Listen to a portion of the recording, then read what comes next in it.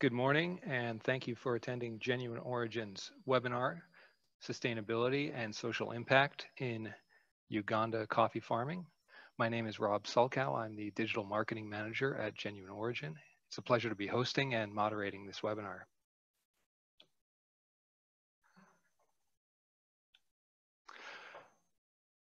Introducing the program, this morning we will look at our coffee sustainability projects in Uganda. We will hear about Chagalani Coffee Limited, our sister company in Uganda, and about the work they are doing to promote child education in Uganda.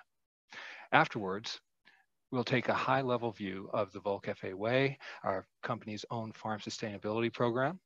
We'll then dive into the Volcafe Way program in Uganda and learn about what it is like to work directly with coffee farmers to achieve farm sustainability. After the presentation, we'll have some time to take questions. Please use the Q&A button at the bottom of your screen. We'll get to as many questions as we can. Our speakers for today, in the order that we will hear from them, are Dr. Annika Fermont.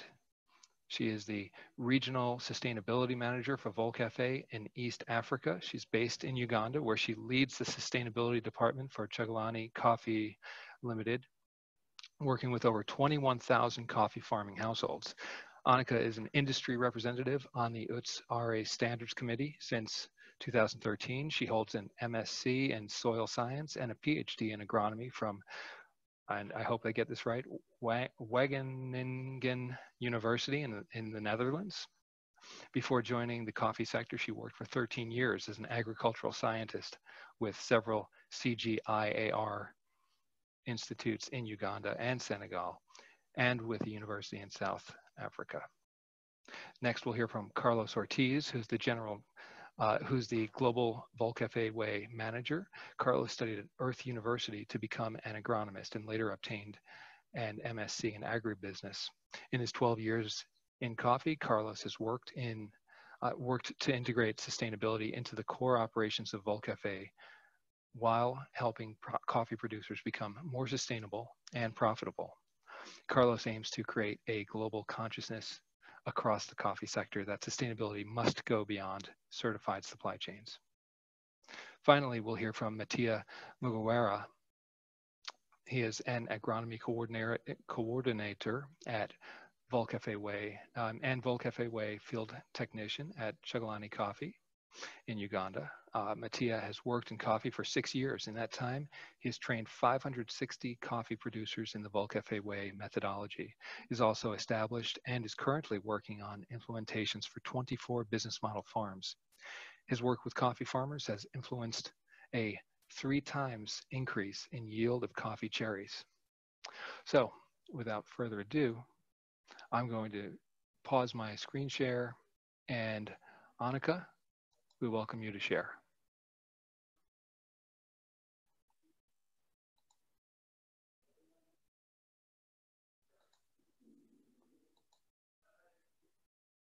Stop sharing your screen before I can start sharing mine. Okay.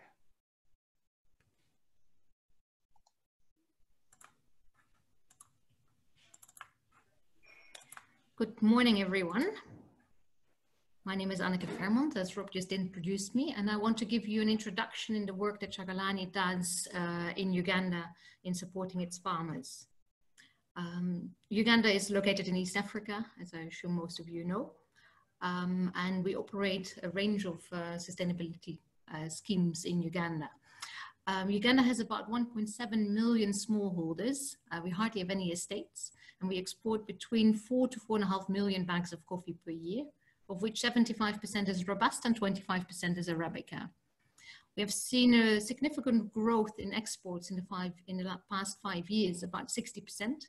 And the quality of our Arabica production is really improving a lot. It's currently approaching Kenya. So we see more and more specialty buyers come to Uganda. But we also face challenges. We have a lot of our farms have very low productivity levels. A lot of our farmers really don't know much about coffee agronomy, and they definitely don't have a business mindset. And then we have a range of social issues we have to deal with. Chakalani as an export is the #1 exporter in Uganda, and we've exported about 17% last year. We're quite strong in the washed Arabicas, where we do over 50% of total exports. We have a dry mill in Kampala and then operations across the country. As I said before, we have 4 sustainable coffee schemes. 3 of those are located in Arabica areas. We have the Mount Elgin scheme, the West Nile scheme, and the Rwenzori scheme. And those support over 21,000 smallholder Arabica farmers. You can see the details on the slide. And we also recently started a commercial Robusta scheme to expand our support services to Robusta farmers. We use a range of certifications, as you can see, and total certified volumes that we're able to produce is about 5,000 metric tons last year. So we provide a whole range of services. The first is where we always start with is improving the access to processing equipment with the main aim to improve quality, because quality gains you can make within a few years. We do this in 2 ways. We construct washing stations. So every scheme we have several washing stations, and we provide hand pulpers to farmers so they can do home processing of parchment. Then we provide a whole range of agronomy trainings that's really core to whatever we do. And it links in very well with what Volcafe Way also promotes, as you will hear later. This is to improve coffee production and profits for farmers. Last year, we ran over 21,000 individual household trainings, where our field staff visit individual households to really advise them at their own farms what are the next steps they can do to improve coffee production. Then we also have group agronomy trainings where we can focus on particular topics, for example, rejuvenation or soil fertility management, and really dig into the details.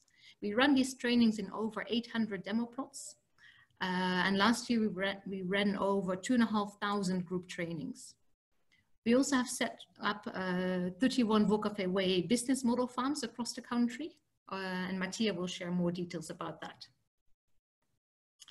Then we run a range of special projects. We have a project on gender, where we really aim to help households to improve joint decision-making, where husband and wife are making decisions together instead of the husband making all the decisions. We currently target 4,200 farmers with this program, and we have set up 140 saving groups where the families can save money and then reinvest in coffee. We have also developed a whole range of tools to help households think about joint decision-making and plan their farms, for example. Then we have a project on targeting youth.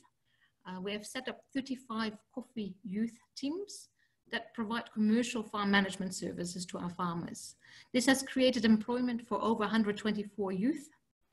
And it also really pushes adoption of rejuvenation and fertilizer use. So management practices that require either expensive equipment or require more knowledge. And then we have our child education project that started in West Nile in 2014, of which I will share more later. Just quickly looking at the impact of our sustainability programs. In Mount Elgin and West Nile, the areas where we have worked for longest, we have seen in the last 6 to 10 years yield increases or average yield increases of 50 to 70% across our farmer community. In terms of prices and premiums, we have been able to improve prices by between 15 and 25% for premiums, for quality premiums, and 3 to 5% for the UTS premium.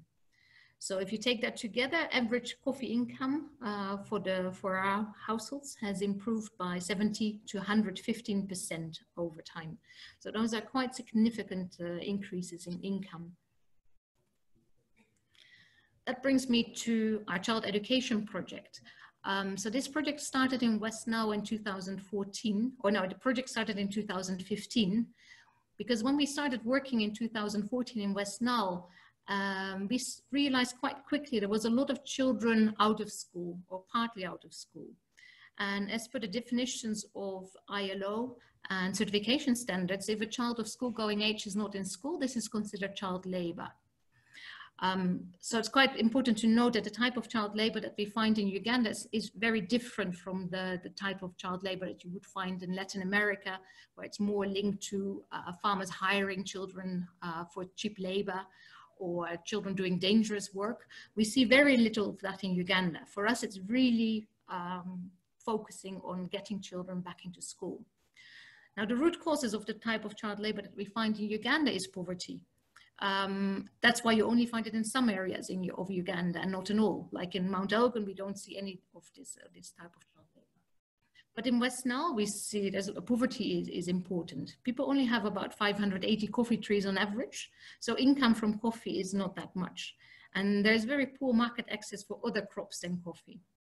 In addition, the quality of the schools in the area is really poor. I mean, you see a picture below of a teacher with her class. I mean, a class could easily have about 150 children for one teacher. And then finally, the accessibility of schools is also poor because there's relatively few schools in the area. So why did we work on this team? So when we realized that we had, in 2014, we started inspecting our farmers, and then we quickly realized between 5 and 8% of the households had children out of school. That is what we identified initially in our own internal inspections. We said, okay, this is a problem. We have to start working on it. Because the options we really had was either we could hide it, a lot of our competitors are doing so, but we felt that's not really the right way forward. We could also remove households that were affected by child labor, but then you leave these people in poverty. We don't really want to do that. So we decided just to dive into it and start a project. So we set up a project first in 2015, and then a second phase project started in 2018. And we work with a range of partners, including UTS Rainforest and HIVOS, which are our donors, local governments, a local NGO called CEFET, and the teacher union in the area. And we all have different responsibilities, as you can see on this screen, but we all have the same message, that children need to be in school. So Chakalani's role focuses very much on the identification of child labor during household mapping and counseling households and improving household income. Then the NGO works much more on building community awareness and linking with local government. And the teacher union is focusing on improving the environment of schools and remedial teaching and identification of children that are dropping out of school. So how do we approach this? When we work at farm level, we actually map all the households in our area on a yearly basis with staff that are called child labor liaison officers. So they visit all the households and they identify during that visit, they start a discussion with the household to identify which children are not in school. It was very important as we do this work together with CEFET staff that we have a uniform mapping format, so it becomes easy to monitor children over time. And we developed a central database to capture all our findings, so we can easily share this and analyze it. Once we have realized that a household has child labor issues, we revisited the household a little bit later to work on a child labor eradication plan. So here we agree with the households on the targets they want to set for themselves. Because maybe if they have 3 children out of school, it's quite challenging for them to bring all 3 children back into school at once. So you want to phase it a bit. You also have to identify a source of money to pay school fees and to pay for uniforms. And if children are out of school, they often do some work at the household itself. So you have to look at who is actually going to do the work that the children are currently doing. Then Chakalani also works, of course, on improving coffee production. But this is a long-term solution to increase income. If you have a child out of school today and you need to find money today to send that child back to school, it's not going to come now from coffee. It is, so you have to identify other sources of income. And in that way, the saving groups that we have set up in our gender program really help people to start saving money. And a lot of the saving groups also set up a social fund that farmers can access to pay school fees. So we see a very interesting interaction between our gender program and our Stop Child Labor program. Let me quickly show you some results. So we have seen over 1,500 children return to school. And if I look at our key area in West Nile, we started, when we really did a full household mapping, we actually realized that we had about 50% of our households that had child labor. This was back in 2015. And we just did an evaluation in 2019, and we saw that the percentage of households with child labor has reduced to 8%. So even after 5 years, we still have cases of child labor. So it's a long-term approach, and you really need to be very committed to fight child labor. But we can also see huge successes of which we're very proud. We have actually, in this project, we have been testing out different ways to fight child labor and return children to school. And our approaches have helped formulate a new rainforest approach on how to fight child labor, which is a continuous improvement approach instead of the old zero tolerance approach. The project has brought quite a lot of recognition for us, which has been nice. And we have seen spillover to other areas. We're currently setting up new projects in the Rwenzori area, which is quite similar in terms of poverty levels to the West Nile area. Important lessons that we have learned is that it's important to have that all the partners on a project have one message: a child needs to be in school. And we had to make sure that we had shared definitions on what is considered child labor in our Ugandan context, because we had quite different definitions coming from a social background and a private sector background, an NGO background. And I think the complementarity of our approaches is a really strong element of our program. So Chakalani works very much on the income aspects and identification of child labor. The NGO works on the community awareness and involving government. The teacher union works at the schools and the education quality. And local government is actually settling bylaws, for example. It's also important that to know that we can't guarantee zero child labor to our clients, to you guys. Because even if you do a lot of efforts, you will always have a few cases that are really difficult to remediate. So you want to keep pushing these households. That's why you don't want to remove them, but it becomes almost impossible for us to promise you that we won't have child labor. Child labor is also, it's a very, a situation that keeps changing over time as well. We've also learned that scaling up takes quite a lot of time. It's easy to create progress in a small area, but if you have to roll this out over a large area, that really takes a lot of commitment and a lot of time. And from our own side, we have learned that it's important to manage reputational risks. So in the beginning, we talked a lot about child labor, but then that chases away a lot of our clients because they fear to buy our coffees. So now we talk more about child education, because in the end, that is what we want to achieve. So instead of focusing on the problem, we focus on the solution. Just quickly, I know that Rob has put together some genuine origin coffees from Uganda for you. The coffees come from Mount Elgin and the Rwenzori, unfortunately not from West Nile. Hopefully next time there will also be a West Nile genuine origin coffee for you on offer.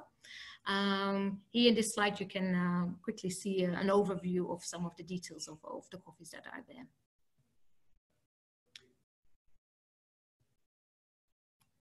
Thanks.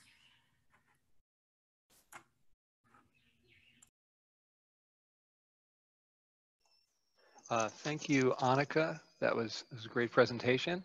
Now we're going to hear from Carlos, who's going to present on Bowl Cafe Way. Carlos, I can see your screen. You're all set.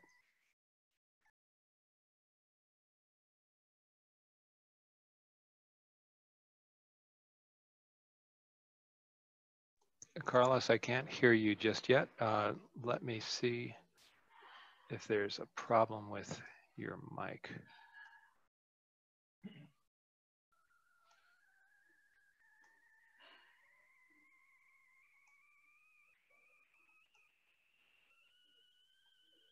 Carlos, you should be all set to go now. There? I can hear you. Okay, good. Good morning, good afternoon, and good evening, everybody. Thanks for joining the webinar, and thanks, Annika, for also laying out the really good effort that you and the team are doing in Uganda, and also for being straightforward on the true challenges. Rob required or asked us to speak a little bit about the Volt Cafe way. I know it's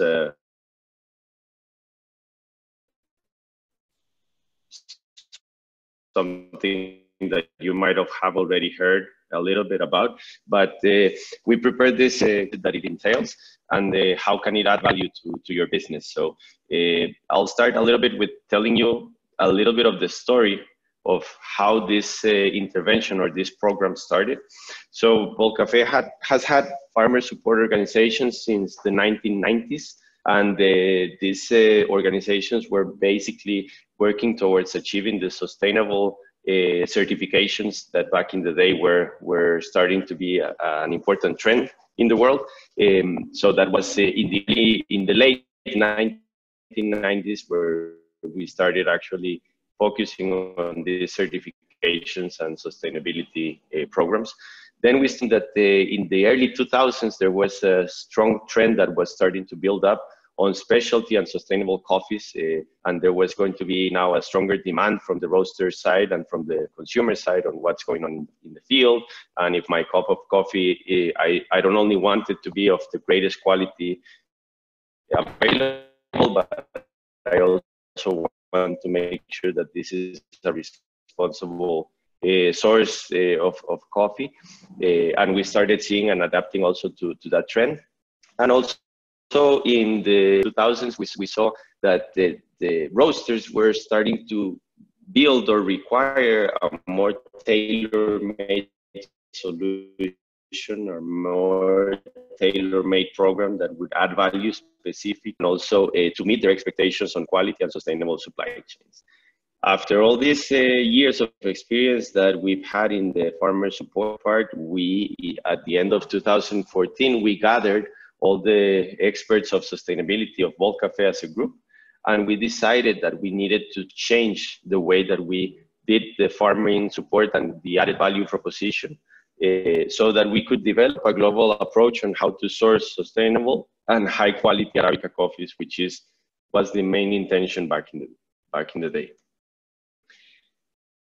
Moving a little bit on with the story, in 2015, we launched the Volt Cafe Way. Remember, Volt Cafe used to have farmer support organizations across 14 countries. So back in the day, we were working a little bit more like islands. Whatever good things we were finding in Uganda, they were not necessarily translated to Colombia or to Peru. So this was also an intention from our group to start standardizing the way that we do the farmer support.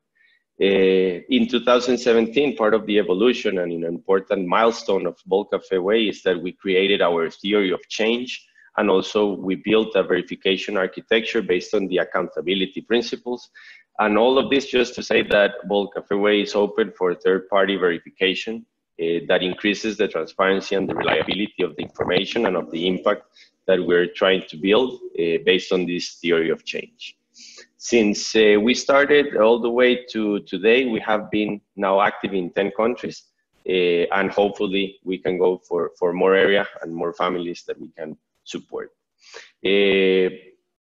All this, I need also to go back to the basics, and that's an important part. So before we get into the details of what is Volt Cafe Way and what it is not, since we know that the social and environmental performance is very important for the roaster partners, we also did our own sustainability performance scorecard, which is benchmarked with Rainforest Alliance, with UTS, with 4C, on the critical non-compliances. So out of all the critical criteria, and what we may need to focus here on this slide is that out of all the critical criteria, Volt Cafe Way covers the exact same things that all the other sustainable supply chain standards are covering. So we're also, as Annika was saying, we're also trying to defend the forest, trying to defend the wildlife, the water resources, trying to do the social and environmental practices as good as we can. And that is also part of our internal code, which is important for you guys to know here. Now, as I was saying, and before getting into what the concept is, I want to go back to the basics and tell you a bit of the plant physiology and the importance of the new branch production in coffee. Sorry. So hopefully I can use this pen. What I want to lay out here is that coffee in the first year is tough to that it will produce, but the important thing that I want to highlight here is that after the coffee has produced, it won't produce in the same place of the same branch ever again. So you see, hopefully you're seeing my pen and my good precision here. You can see that wherever you see that coffee was grown before, you won't have coffee production again. This means that coffee will start focusing on the production only on the outermost parts of the branches, okay? And this is the importance of why we need to be able to produce new branches. It makes very little sense if you want to be a profitable farmer. It makes little sense if you are not keeping in track this behavior and these physiological aspects of the plantation.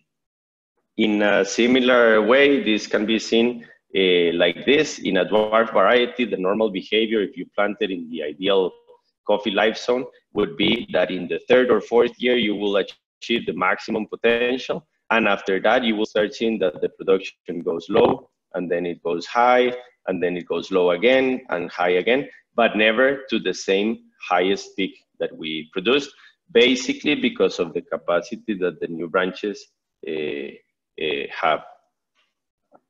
Am I still on, Rob? Yes, Carlos. Okay, okay. Yeah, I just got a message that I was off. Okay, so now what is then Bold Cafe Way? Let me ask you this, what is the purpose of any business and a coffee business? And this part, I want us to do it together so that we can get to the solution on what is Bold Cafe Way. If you think of any for-profit company and you say, okay, what's the purpose of it, the business? Some might say, oh, it's to make money. Sure, to make money. Some will say, oh, it's to add value to the community or stakeholders. Sure, that's also important. So, but is it only to make money this year, or is it to make money every single year that you are in the business? So for that concept, we have called that concept sustainable profitability, which means adding value to you, to your business, to your stakeholders, to your supply chain, and making this in a consistent basis. So this is where the sustainable concept for us varies a little bit from the certification sustainable concept, because this entails an inclusion or a stronger inclusion on the economic part of the business. How would you get to achieve this sustainable profitability? In a simple term, and my intention is not to do an MBA here, but it's basically when the income is higher than the cost. The higher the income and lower the cost, the more profitable my business is. And if I get to do this every single year, then I can achieve this sustainable profits. Now, in any business, how do you calculate the income? The income will be calculated based on your production times the price that you get. That doesn't happen only for coffee, but for any other good that you're, or product or service that you're wanting to sell. The important part here, and why I went to the basics on plant physiology, is because the production side will be affected by your capacity to produce new branches in a consistent way. So since we have already learned in the previous slides that coffee is only produced on the new parts of the branches or on the new branches, my production will be linked exactly to how is my capacity to be producing new branches. And then the production will also depend on how the climate is behaving. And I'm putting here in red, not because I don't like the red color, but red means here that I cannot control climate. But I surely can control how can I achieve these new branches in a consistent way. Now let's go to the price section. You might think already, and you might have already thought about this in this presentation, but price will be based on the quality of the product and also on the market conditions. Again, quality and these differentiator factors, I can control, I can do something about them, but the market conditions, I really don't know. If we all knew, I guess we wouldn't be in the trading part. So that's also in red because we cannot control it. Now let's focus now on the cost. The cost will be depending on how I decide to manage my farm. So all the labor, all the inputs, all the administrative expenses, all the harvest and post-harvest cost, everything that I need to do so that I can produce coffee on those new branches. So it would be basically how efficiently can I use the resources that I have available. Now, all this, why is it important? Because Bulk Cafe Way, our 3 key performance indicators are productivity, quality, and resource efficiency here. If you see, productivity is here in this slide, quality is here in this slide, and resource efficiency is in this slide here. What is our aim and our business proposal for farmers? We want to help you increase the income as much as possible by improving your production and your capacity of produce new branches, and also by improving your quality. While we do this, we also want to help you reduce your cost as much as possible so that your resources in the farm can be used in the most efficient way, and even you can have more time to diversify your sources of income. By achieving these 3 indicators, the probability that you will be sustainably profitable will be higher than if you don't do this. If you see also here in the graph, the productivity, the quality, and the resource efficiency are intertwined, are linked one with each other. Why? Because a highly productive farm can have a high income, but also if it's not properly managed, it could have a very high cost, making it not profitable. Similar, a Cup of Excellence lot or winner might have the best possible quality, hence price, but could have a low production or a high cost, making it unviable in a profitability side. So the 3 of them have to be integrated and related in a business plan so that we can help increase the income, reduce the cost to achieve a more sustainable profit. All of this is including the social and environmental aspects, because a responsible business has to also take care of the environment, of the planet, and of the people and the community that they work on, okay? This is the most important part of the concept that we're trying to propose. Very quickly, what are the producers' challenges today? You will see it everywhere you go. Coffee growers don't know their cost of production. You go to them and ask them, they say they have no clue. They'd rather not know because they think they are losing money, etc. So they are in a business whose cost they have no clue about. Also, the farmers today are repeating the practices that the parents and grandparents used to do, none of which was business related or business oriented. Then there is an unbalance of the productive structure, meaning that producers, even though they know that the coffee won't produce on the same part of the branch, they still are not necessarily managing the tissue in a consistent way. And lastly, and for me the most important one, is that field extensionists that provide services to coffee growers around the world, they don't have business administration knowledge. We have been training our teams to do checklist sustainability, and that is not necessarily enough for this new mindset on how to farm as a business. And it would be very irresponsible on our side if we send a team that has not, that doesn't have a clue on how to increase the income and reduce the cost. So that's also another challenge that producers have. If we try to change our mindset towards roasters or importers, what are those challenges that we see that you're needing a quality and volume consistency? We also see that you would like a better customer support. We've seen that also you need a better marketing material, more pictures, better videos, more stories of true impact and data. Then you might need a reliable partner that will help reduce your reputational risk, increase your traceability capacity, and improve your transparency as well. And at the end, you're probably looking for something that makes you credible, something that makes you different, and something that makes you unique so that you can be differentiating your product and service in your market. So let's look at this slide, which is for us very important. Farmer, the main goal that they have is to be sustainably profitable. Volt Cafe or ourselves as a company, we are also looking for the same thing. We need to be sustainably profitable as a business.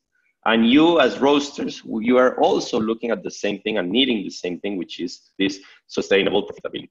So our question to the entire sector is, can we truly be sustainable if we are not profitable? So what birds, what rivers, what people are you going to protect in the farm level if you end up selling your land because you were not profitable, or you change the use of the soil and you end up doing any other thing? So for us, true sustainability is not only about getting to certifications, but it's also about understanding the challenges of your partners and then try to work together seeking benefit for all through a product or a service that you can provide. Where is it that Volt Cafe Way is being applied? Is in 10 countries around the world: Guatemala, Honduras, Costa Rica, Colombia, Peru, Brazil, Uganda, Kenya, Tanzania, and recently Papua New Guinea in the Pacific coast. We have about 284 business model farms, but this approach is already being replicated by other producers in the regions. And we have about 250 field team members that are actively working every single day towards achieving sustainable profitability on all these latitudes. At the end, and our main message is, let us work on what we do best so that we can also provide an added value proposition for you and also for the producers that are producing the coffee that your guys are roasting and then offering. We have a hashtag for Instagram and also a website. Feel free to check it out and follow us, and you can see the new advances and developments that we're doing on a daily basis. Thank you all for your time and for your interest, and we'll be ready to receive any questions at the end of the presentations. Thank you, Carlos. That was a great presentation. Now we're going to pass it to Mattia Maguera, so that he's going to present on being a field technician for Volt Cafe Way in Uganda and working with farmers in Uganda firsthand. Mattia, please take it away. Thank you very much, Rob. Thank you, Carlos and Dr. Anek, for the wonderful presentations. Good morning, everyone, and good afternoon, good evening, for wherever you are. Volt Cafe Way in Uganda.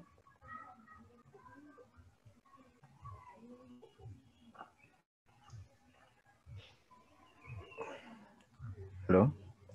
Volt Cafe Way in Uganda started in 2016 after having the challenges that Carlos has discussed with the producers of unbalanced structure, fluctuating productions across farms, and we started the program to address some of these challenges in 2016 after designing the program by Carlos and other implementers.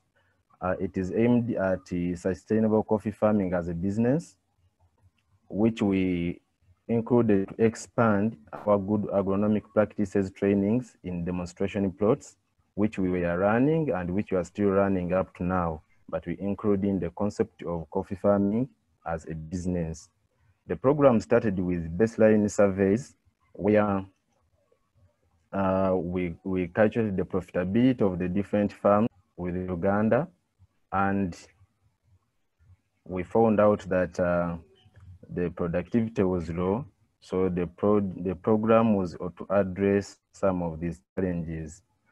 We started with identifying, establishing, and managing business model farms, of which in Mount Elgon scheme, we have managed 14 model farms since 2016. West Nile scheme, 5 business model farms. Renzori scheme, 10 business model farms.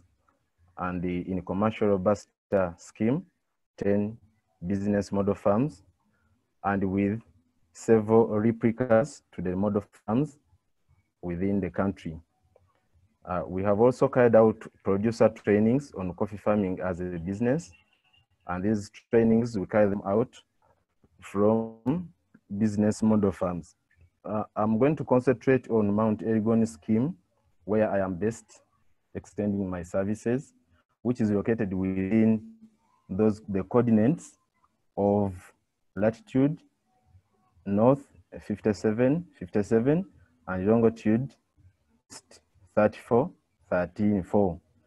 We are running a scheme of 11,135 households organized in 445 farmer groups, of which of these households we have ranged them in 2 value chains. The cherry value chain, where we source coffee as cherries fresh from the households, and we process it from our 6 washing stations. And also the parchment value chain, where producers carry out home processing to produce parchment, which we source into Chagalani after it is dry. The main harvest period is between August and January of every year, which is contributed by the flowering of January to March every year. Altitude of Mount Elgon operation ranges between 1,250 to 2,200 meters above sea level, with an average temperature of 18 to 20 degrees Celsius and an average rainfall of 1,700 to 2,300 millimeters per year. These weather conditions are very favorable for Arabica growing. We are growing the Arabica, or our areas of operation are spread among Captura, Jibuzale, which are on higher altitude. Then on a lower altitude, we have Busulani, Manafa, Busano, and Namisindwa operational areas. What do we do now under Voro Cafe?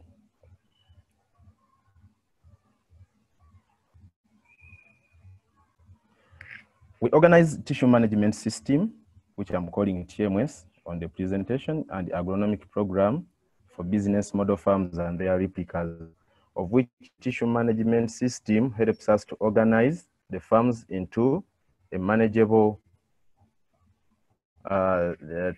cycle, rejuvenation cycle, and also a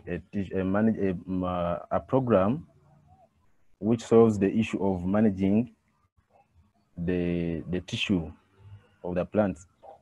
Agronomic program has the good agricultural practices plus the budgets and financing of those agricultural practices, which we do in the farm to increase productivity at a lower cost, so that we can attain the profits which Carlos has discussed. We carry out TCA trainings. TCAs are the technical commercial assistant, who are the staff whom we work with to implement coffee farming as a business. Then we also carry out certification, following the certification standards which were discussed by Dr. Anneke, and also agronomy to our producers. We carry out producer trainings on coffee farming as a business, how to get profits from coffee farming from our business model farms. Then we conduct Volcafe way checklists to understand the conformance to agro-social and environmental aspects as required by certification standards. At the end of the coffee season, we carry out business diagnosis to find out the productivity of the businesses, the coffee business for the different producers. Then we manage the team such that we can extend our services as a team to the producers. Now, as the aim of Volcafewe and Chagalani is to make a profit, at the end of all those activities, we carry out coffee sourcing and processing, which is the core role of our business, to get a lot of volume of high quality coffee, which is traded and exported. That makes us #1 exporters. Now, what part of what we do is the tissue management system and agronomic program for business model farms and replicas. In the photos, I present to you the best model farm of Masiga Philip, which is managed in a TMS of block, low, and 3-year cycle with onion as an intercrop. In that, the place where we have rejuvenated, we normally encourage intercropping such that the producer can be able to earn some profit as we wait for the coffee to rejuvenate and produce. Because after rejuvenation, coffee loses productivity for 1 year, and after 1 year, it can produce again. So during that 1 year, we encourage suitable intercrops, which can boost the income of the farmer. So in the photo on the top left, I can show you a block which was rejuvenated in 2019, February, which is intercropped with onion to boost the income. And on the top right, one block was rejuvenated in 2018, and another block in the middle has been rejuvenated this year in January, making a 3-year cycle, block, and row for that business model farm. We have got many replicas to the business model farm, those that are implementing what we do at the business model farm. And I present to you one of the producers in Mount Elgon called Satya Dan, who has got a replica to the model farm, having a TMS of block, low, 5-year cycle with cabbage as an intercrop in the 2019 block. Cabbage helps him to get income from 2019 as he waits to the block to rejuvenate. Part of what we do is also the trainings. The photos shows our 2 agronomists carrying out TCA training on rejuvenation. We carry out both theoretical and practical trainings from the field. After the trainings, we have equipped a group of TCAs that extend good services to our producers, and those are shown in the photo. One photo on the left shows one trainer from outside Uganda, Alvaro, who has helped us increase our knowledge of Volcafewe. And on the right, we also have Carlos, who is also a presenter on this platform, has been here training us on several occasions to increase our knowledge of Volcafewe before we implement the program. This is myself carrying out a producer training from a business model farm. And these are some of the producers who attend the farming as a business trainings from business model farms. As I said, we manage many business model farms across the country, and this is one of the farms which we manage in West Nile scheme. What have we achieved over a period since 2016? We have managed to establish 14 business model farms in the past 3 years. And from these model farms, we have trained 560 producers on coffee farming as a business. We have also had several emerging replicas to the model farms. These are uncountable because every day they keep increasing. And we have seen yield increase by 213% in business model farms from 1.6 kilos of cherry per tree as an average in 2016 to 5 kilograms of cherry per tree in 2019 as an average. Profitability has also increased by 238% in business model farms and replicas. Farmers are now better managing their farms at a low cost after training them the efficiencies. We are also having an improved quality of coffee. This has been shown by the increase in cherry weight from 1.6 grams per cherry to 2.2 average gram weight of each cherry in business model farms and replicas. We have also seen an increase among our washing stations from within the outturns. That is the conversion from cherry to parchment, where outturns have increased from 5 to an average of 4.7 in the past 3 years. Staff capacities have also increased on coffee farming as a business. So I present to you one of the farms of Mwende Martin. Up looked in 2016 before our services, and 2019, this is how the farm has been looking after our services. A simple KPI, which is the performance indicator. Under the productivity, we saw when we came to this farm, it was only 0.5 kilos of cherry per plant. That was in 2016, which increased to 4.5 kilograms of cherry per plant in 2018. And now, the season which we've ended in 2019, we have gotten 5.5 kilos of cherry per plant. And the quality of cherry has improved from 1.6 grams weight per cherry to 2.2 grams weight per cherry in 2019. In 2016, it means we needed 625 cherries to make 1 kilo of cherry. And right now in 2019, we needed only 454 cherries to make 1 kilo. Efficiencies have increased. In 2016, we had a profit of 462,000 Uganda shillings.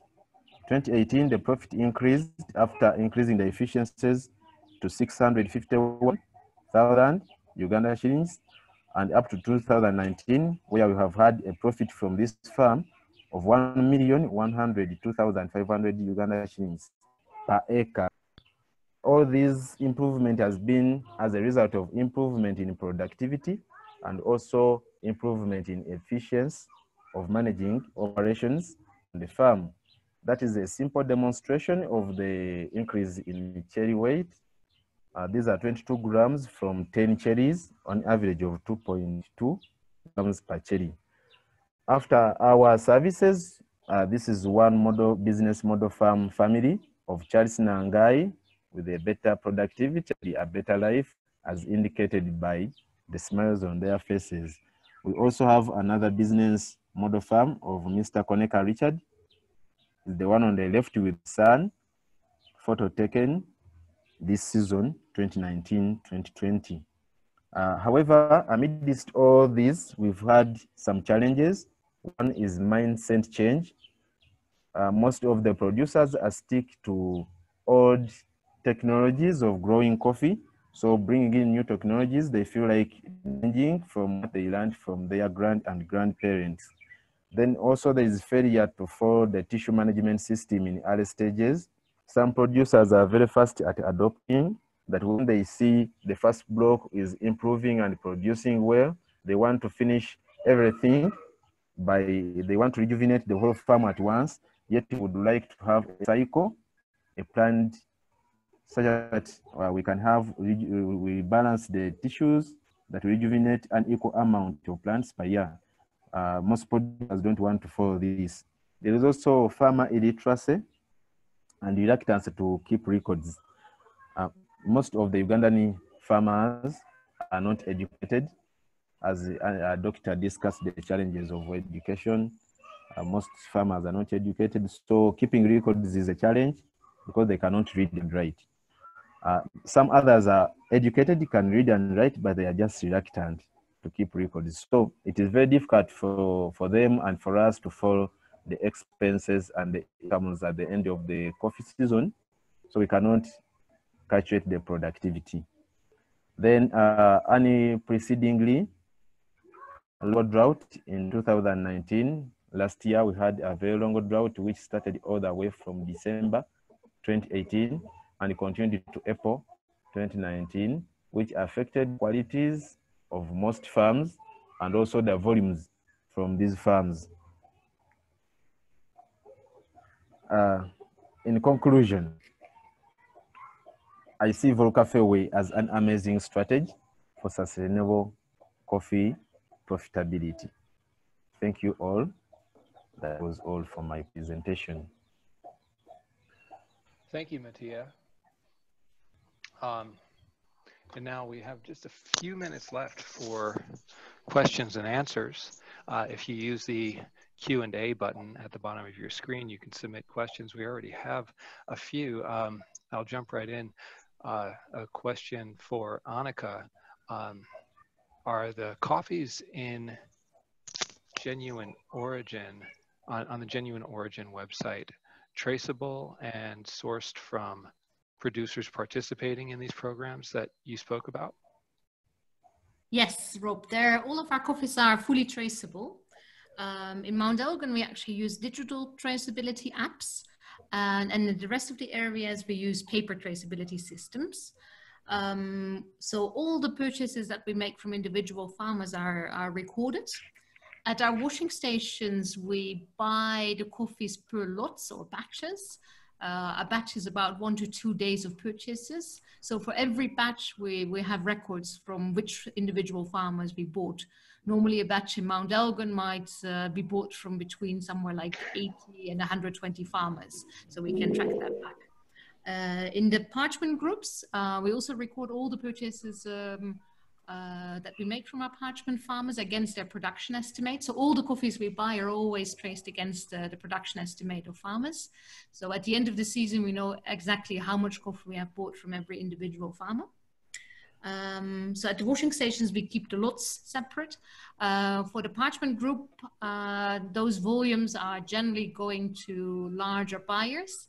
So we keep those volumes separate by small area within the scheme. So in the Mount Elgin area, we have about 6 parchment areas, which we keep all separate.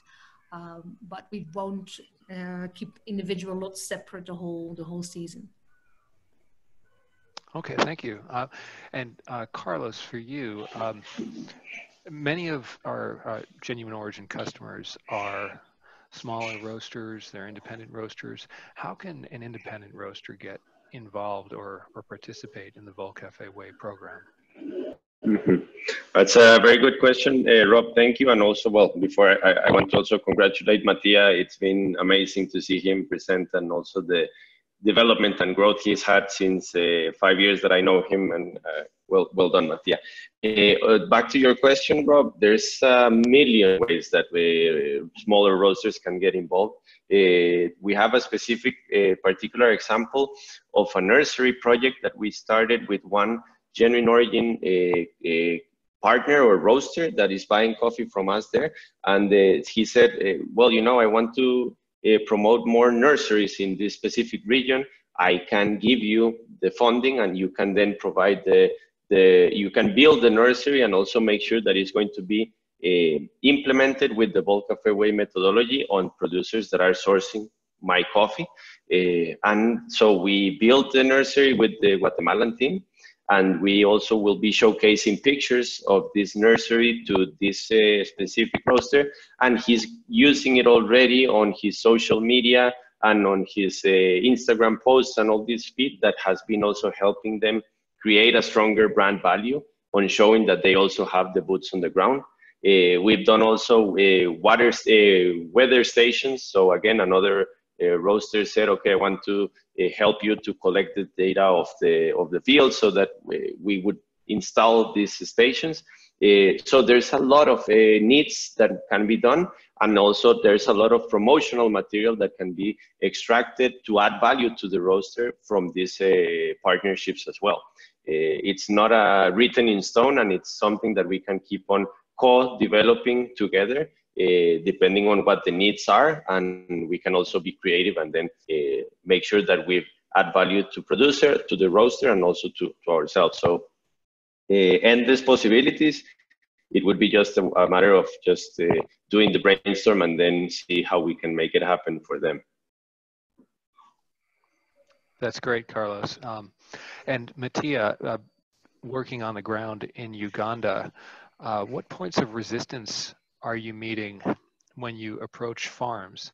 That's to say, if you go to a farm and say, I can help you implement a program that will make you more profitable, are some farmers just resistant and tell you, I don't want to work with you? And how do you overcome that? It comes with the indication, profitability calculation of how the farm can earn more profits when they take our services. So we have to go into calculations that if I'm implementing a tissue management system of block or low, a 5-year cycle, within the 3rd year, 4th year, or after finishing the tissue management system, this is how much average profitability you can get from your farm. So it takes us to go into the calculations of profitability to convince that farmer to undertake our initiative of coffee farming as a business.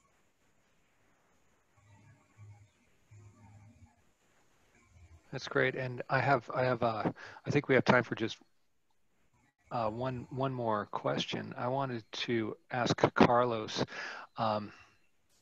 Carlos, can we get updates through Genuine Origin? Obviously, I think some roasters would be very interested to hear periodic updates, maybe on some kind of schedule.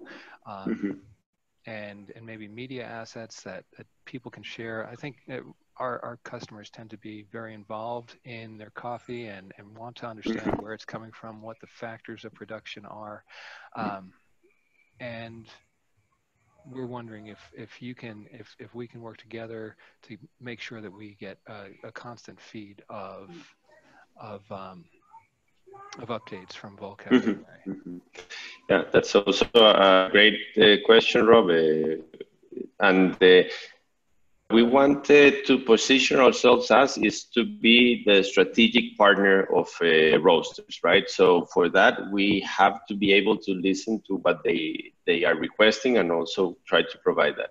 We've seen that there's a lot of a need of educating or giving more information of what the true reality is in the field for these roasters, so that they can help change the trend on social environmental performance towards a more impact-based sustainability. So it's in our best interest to help on promoting, on showing the information, on sending out some newsletters. Part of this year's ideas, 5 years already on implementation, we have a lot, and when I say a lot, it's already about near to 1,000 farms that we have been already implementing around the world. So we have a lot of experience and a lot of material that we want to start sharing after the concept has been proven to be working because of the amount of years that we have in.